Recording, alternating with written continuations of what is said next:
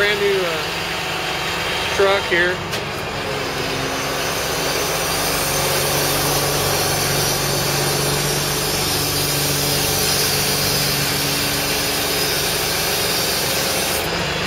Can you tell me what this truck has on it, Kevin? What kind of truck this is? This is a Ford F650 with a Cummins engine and an Allison transmission. Jerr-Dan Shark deck with the low profile deck on the lowering air suspension. That has airbags on it too? It does.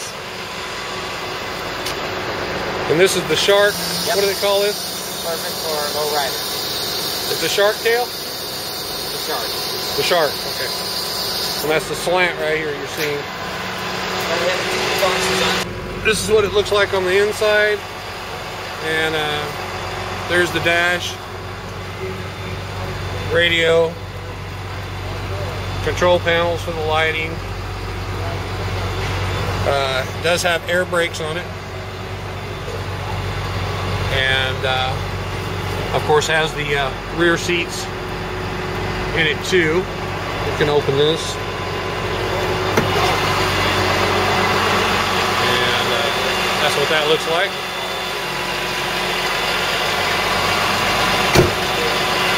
The main thing on it is the lowered deck, which is 4 inches lower than, say, my deck, for instance, on that truck across the way right there.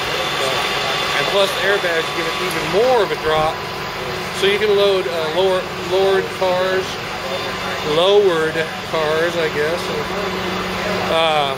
Plus the Shark, or whatever he's calling it on the back here. I've heard of these before, but gives it a little more of an angle, so you can get even lower than normal cars on. She's even got a gauge back here. I never saw that. I'm not sure what that is.